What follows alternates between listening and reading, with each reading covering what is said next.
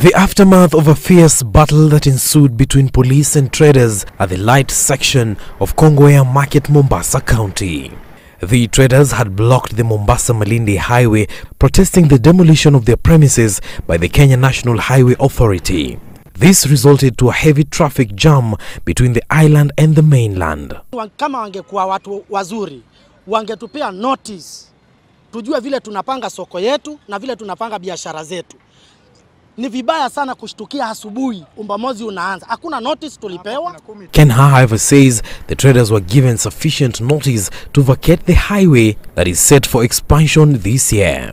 And as the dust settled on the running battles, the traders were left counting losses while vowing to stay put. Niseme ile hasara tumepata hapa, it is more than 50 million. The traders are also appealing to local leaders to come to their aid and help them rebuild their businesses.